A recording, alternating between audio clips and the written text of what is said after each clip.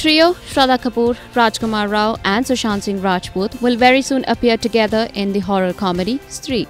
The actors have completed their scheduled shoots and were seen partying hard at the wrap-up party.